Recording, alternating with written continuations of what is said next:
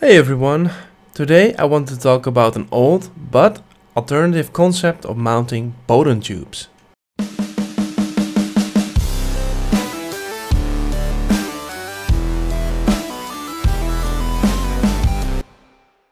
This is my Bondtech extruder that I use for all of my prints. And to be honest, the extruder is truly amazing, but what I really dislike is the clips that hold the Bowden tubes.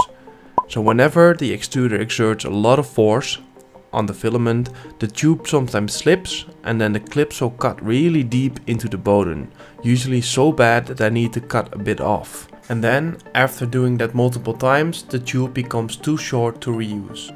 I had seen this clamp style connection about 5 years ago and I've never seen it since, so I'm really curious what you guys think about this connection method. And this is version number 1 and the body uses a tapered screw of 10 degrees. This made the part way too bulky as it is, and that's why version 2 came to life, with an angle of 5 degrees. And with the help of this smaller angle, could the body be made smaller, which, as you can see, is quite substantial. And then I thought, compared to a regular insert, this is still pretty large, so I made the taper a lot shorter, but still kept it at 5 degrees. And then I ran out of clamping space, and that's why I made this final version 4. I will now show you the secret ingredient that you need to get an absolutely good grip on the Bowden tube, and something that they probably have not done in the old design from years ago.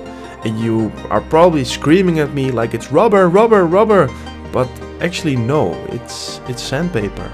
You need to cut up a little section of sandpaper so it just wraps around the Bowden tube with the length of the 3D printed part. Then with a bit of twisting and pushing you can insert the Bowden and sandpaper sandwich into the 3D printed taper. Then you can carefully twist on the nut by keeping track of the sandpaper is still in the correct position, and then keep on screwing till everything is tight and nothing is moving anymore.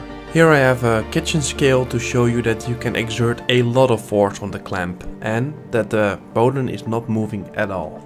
And you can see that I left a bit of Bowden sticking out of the bottom so I can push against it. The silver tape is there to mark if the tube has moved, and as you can see I pushed over 10 kilograms, and now it's time to see if the tube has shifted at all. Well, I can't see any shifting whatsoever, so let's examine the Bowden tube to see if there is perhaps any damage. Let's unscrew the nut and take the tube out to have an examination, and I can only see some minor scratches.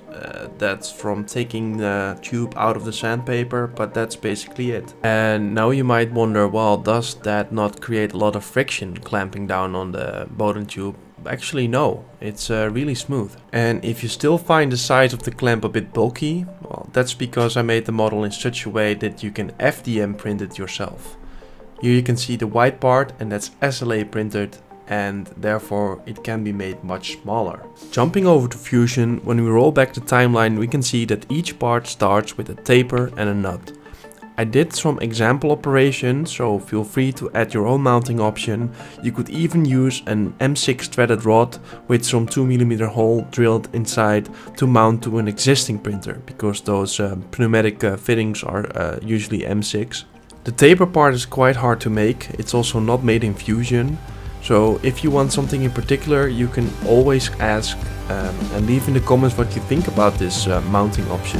Thank you all for watching, and remember, just try to DIY.